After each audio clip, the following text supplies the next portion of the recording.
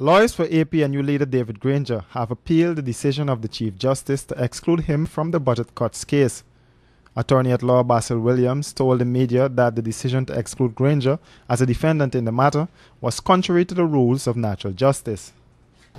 The grounds of appeal included: 1. The refusal to hear Brigadier Granger before excluding him as a defendant under Article 172(2) of the Constitution was contrary to the rules of natural justice and Article 144(8) of the Constitution. 2. Brigadier Granger had, at the time of the decision to exclude him, waived his immunity under Article 172(2) aforesaid. And 3.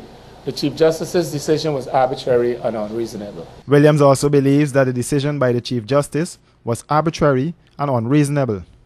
On today's date, Brigadier Granger calls to be filed in the full court a notice of motion seeking orders to set aside the decision striking him out as a defendant and to stay proceedings in the budget cuts case until the hearing and determination of the said appeal.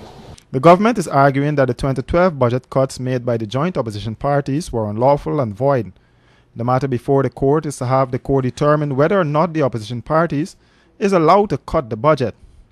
Reporting for Capital News, Royce and Drakes.